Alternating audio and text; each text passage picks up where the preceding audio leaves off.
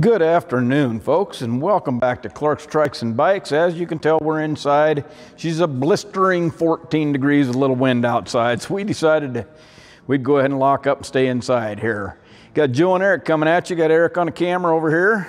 What we're showing you today, we got three different bikes and two bikes and one trike we're going to show you here today. Starting off with a 2013 Honda Goldwing GL 1800. This is the Generation 2. It is a level 1, which is the audio comfort version. Pretty straight machine for 2013, pretty low mileage. We got, I'll go ahead and fire the thing up here. That radio works. 23,724 miles.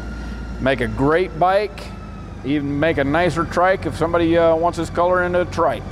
Got some extras while you're here, Eric. Don't see this real often. This is that Helix bar or Healy bar. These are really nice. I tell you what, folks, you can adjust these things, bring them even further back to you. You can tilt them in you can twist the clamps up and down. Just a million different things you can do with these bars here. They're really nice. Of course, this does have the heated seats and the heated grips, which the controls are up here. Come on down around here. We've got a few others added to it. Got the he's put some protective on these rock guard on this inside of this panel here, so it's not a crack or anything. It's just got that 3M rock guard on it. There is a trailer hitch on this, however, it does not have the receiver. Wires are hid inside, but there is a hitch on it. Looking down there, look at that tire. A brand new set of Dunlop E4s on this thing, front and back. Fresh service, been completely checked over, gone through our shop here. Me and Eric looked the thing over and checked it over. Really pretty nice bike. There's a couple things here, Eric, I want to point out. I've got these panels coming. Somebody took some air wings that they had off here.